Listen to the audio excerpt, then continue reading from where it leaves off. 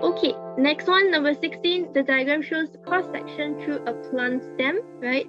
Take a nice look. Okay, this is the plant stem. We have tissue 1 and tissue 2. Alright? Right? What are the functions of the two labeled tissues? Alright, so in this case, yeah, the answer, yes, it is B. Most of you correct for this one. Alright, so which one is so tissue 1 is for transport, tissue 2 is for transport and also support, yeah?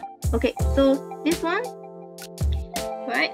Tissue 1, is it xylem or phloem? Because tissue 1 and tissue 2 together this is actually the vascular bundle. Yeah, this is actually the vascular bundle. Now, which one is which? Okay, so tissue 1, which one is that? Is it phloem or is it? Yes. Okay, so tissue 1 is the phloem, tissue 2 is the xylem. Okay, say again. Tissue 1, phloem, tissue 2, xylem. The xylem, yes, it is in charge of transport. It is in charge of transportation and also support now because of the way the xylem is built. It is one long continuous thing and it's pretty hard also. So it's there to help with support. Okay, phloem, no, phloem is actually made out of small cells, okay, that are kind of like stacked up on top of each other. This is the phloem, this is the xylem. Alright, so let's move on.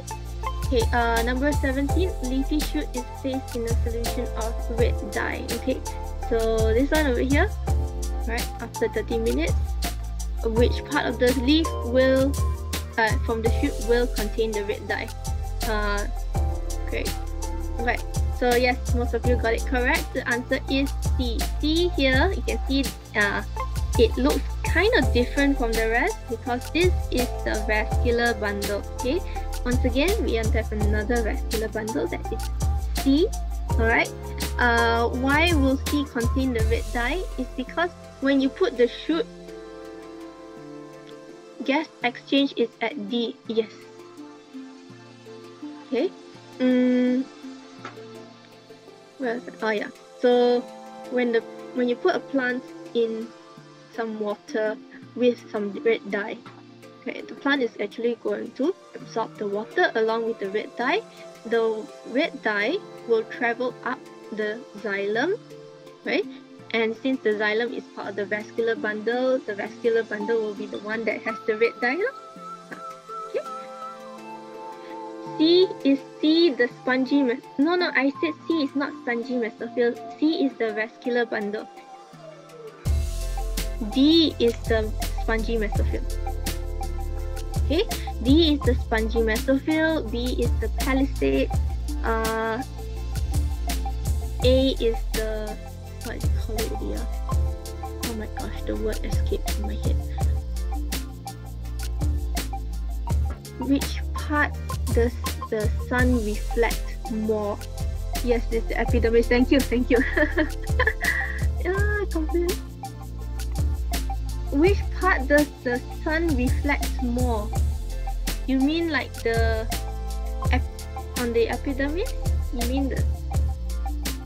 I'm not so sure what you mean with that question. What part does the sun reflect more? If you're talking about like here, this is like physics already. Like the reflection would be the upper.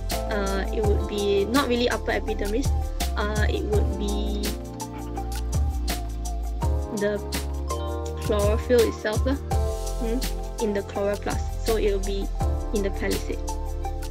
Oh, alright. Moving on. Right. Cuticle, by the way, is this one up here, the waxy layer.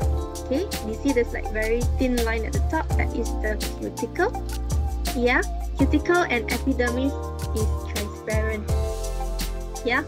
Okay. It's transparent, huh? Okay, next one, the diagram shows section through fish heart and the direction of blood flow. Okay, so we have blood going in here, okay, through the atrium, through the ventricle, and out of the heart. After leaving the heart, where will the blood flow to next? Okay, a lot of answers. Okay, most of you say C, which is the gills. Yes, it is the gills. Okay, because the blood flowing through is going to get oxygenated. Right? In a fish, it's only it's not like so complex. The fish heart is not as complex as like human heart. Human heart, you know, sometimes it will go to the various parts of the human body. Some parts will go to the lungs and all. No. Fish is like one complete circuit, and that's it. Right? From lung to gills to the rest of the body and back to the heart. Okay? How you know it is getting oxygenated or deoxygenated? Now, if it goes to the gills, it's getting oxygenated, it's like the gills are like lungs, you know, the lungs for the fish. Okay, so like mammals, we have lungs. Fish got gills, right? The blood will go there to get oxygenated. Okay, the blood here is not oxygenated blood; it is deoxygenated blood because it is going from the body, right, to the heart, to the gills, and you get oxygenated. Right. Anyway, if you see this kind of question, actually, you can kind of tell which is the answer because the rest of the answers look organ. This is a tissue, tail muscle, which is, if you notice, all three actually consume oxygen. Right. So they all, this cannot be lah. So next one here, number 19, the graph shows pressure changes that take place in the right atrium, right ventricle and left ventricle of a human heart where the muscle walls contract and relax. I'll say this again. Now in the fish, right, is the circulatory system for the fish is not complex one, not like human, right? Human, we got 2 circuits. Fish, 1 only, good enough already. Okay, so the flow of the blood will go from body to heart to the gills, which then the blood gets oxygenated and goes back to the body. No need to be so complicated. 1 circuit only. Right? If you look at the answers also, actually the answers can tell you like which is the correct answer, because if you see eyes, they are an organ, so they consume oxygen. Fins are also organs, so they consume oxygen. Muscle consumes oxygen, so the only one left is gills, isn't it? Alright, next one, number 19. Okay, so this one have pressure changes that take place in the atrium, ventricle, atriums and ventricles. Okay, what is the pressure in the right ventricle when the left ventricle is at maximum pressure? Okay, so this is the left ventricle. Okay, and when it is at maximum pressure, which is over here, maximum pressure, right? Okay, over here, this is the maximum pressure. Now when it's at maximum pressure, the time is about here 0.35 agak-agak, right? But you can notice here, what is the pressure at the right ventricle? 3. See. Okay, why is that? Here, why is it how you know this is the right ventricle now? Because ventricle, they will both have high pressure at the same time. It's just that because something's blocking. Why is this blocking? Okay, because when the right ventricle is contracting, so is the left ventricle, basically. So both of them will increase. It's just that the left ventricle has higher pressure. Alright? Okay, as for number 20, alright, the body has different types of defenses against pathogens. Alright, so we have 4 here: antibodies, hairs on the nose, mucus, and skin. Which ones help to prevent pathogens from reaching your lungs? There are only 3 lines here. The other one is probably the atrium. Right? Okay, so back to this one. Alright, many different answers. Which one?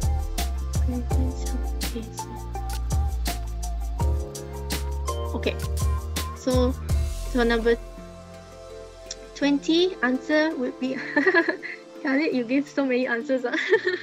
Okay, so yeah, the answer is C. Okay, 2 and 3. Now 2 and 3 will be hairs on the nose.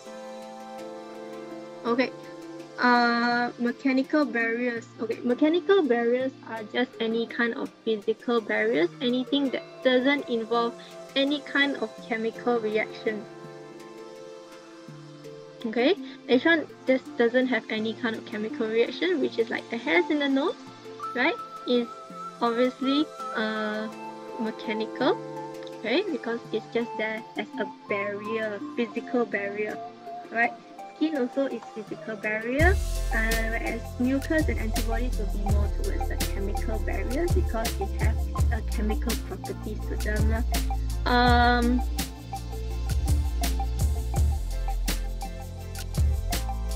Yes, mechanical barriers, skin, hair, these are all mechanical barriers. They do not require any chemical reactions to protect the body. The skin is just there as a shield, right? It's just there. There's no chemical reaction. So it's mechanical barrier. Okay. Wait, question 19, how to know which line is left and right? Okay, so I asked you guys, wait, did the girls say? Okay, they didn't say. Right. So when in the heart, okay, left atrium and right atrium. Now, left ventricle and right ventricle. Now, the left ventricle leads to what?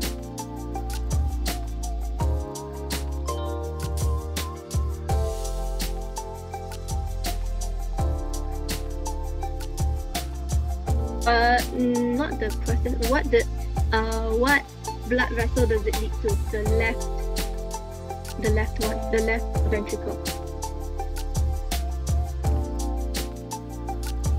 Yeah, the body, right? So it's going through like the aorta, which is very high pressure. It's okay. Okay, so anyway, in the left ventricle, it's pumping blood to the entire part of the body lah. So higher pressure ma, you get it? Because it has to pump blood to various parts of the body, whereas the right side is like, a bit more relaxed because the lungs and the heart are about the same place, right? Doesn't need to put so much pressure.